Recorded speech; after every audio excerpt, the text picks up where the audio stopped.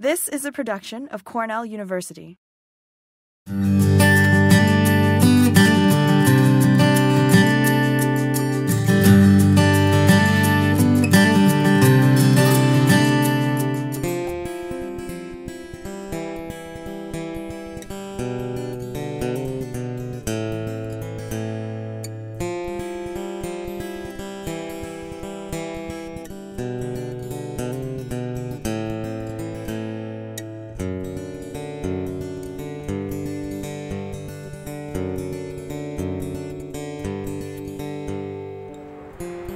This apple dome has been growing quite well for the last few years, so naturally it needs a little maintenance.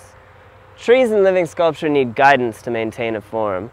They can be pruned, grafted, and woven together to make any desired effect. With this project, I like to focus on weaving because these lateral branches are a little too small to graft together, and weaving will help fill out the walls of the dome. It's an advantage that these branches are so thin because it actually makes them a lot easier to weave together.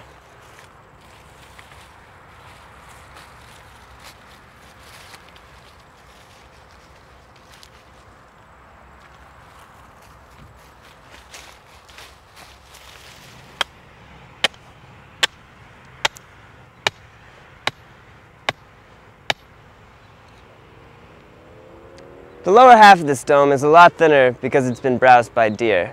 To stop this, I'm installing a temporary deer fence until we can build something more presentable.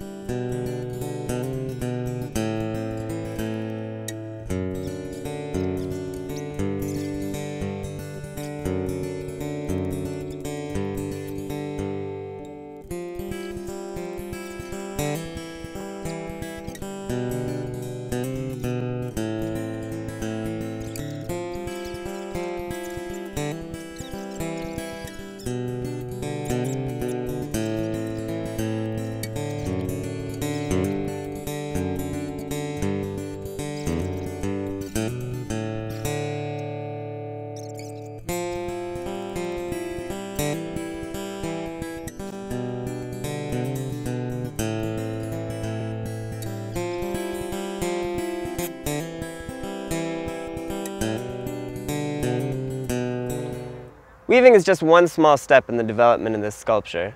This apple dome is exemplary of the progressive nature of working with a living medium. While it's important to plan in advance, flexibility is crucial.